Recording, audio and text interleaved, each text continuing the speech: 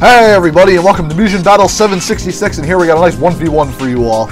And in this one we got Kung Lao versus Chris Redfield, and this battle will take place on a selected stage. For this one we'll have it on stage we haven't done in a while, I guess Afterlife Tournament. Hope you guys enjoy.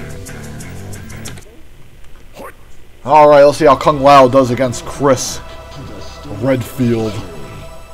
Let's see, Redfield whips out his big flamethrower gun and hits Kung Lao for good damage, who was trying to charge up an attack. Let's see, Kung Lao unloads with his hat, runs in, gets a high kick on Chris Redfield, who gets a nice fist and a sly kick. And Kung Lao continues spamming his hat on Redfield, who does a German suplex to Kung Lao. Then another German. Let's see, and Kung Lao tries to block Redfield, who tries to close in with a fist and an aerial fist. Kung Lao does a sly kick to a hat throw.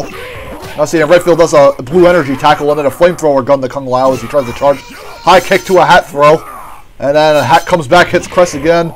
Chris tries to do a blue energy tackle. Kung Lao kicks him back, hat throw, jump kick.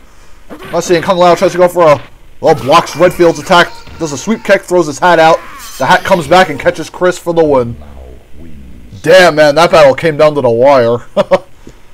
Kung Lao barely manages to pull it out in round one. Alright, let's see how round two goes.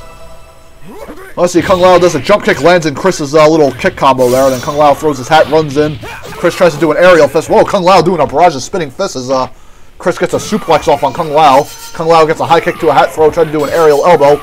Low punch into a high punch into a hat throw, high kick, another hat throw. And then Chris tries to do an uppercut, but Kung Lao gets a hat swipe off, throws his hat at Chris. Sweep kick, low punch, low kick. Kung Lao throws his hat again. And Chris trying to go at Kung Lao with his gun. Kung Lao jump kicks him in the corner. Chris trying to do a blue energy tackle. Kung Lao finishes him off with the hat. Damn. And Kung Lao managed to put down Redfield. And Kung Lao apparently lost his hat when he threw it away on the last attack. Well, folks, hope you enjoyed that match, and stay tuned for Mugen Battle 767 coming soon. Later, all.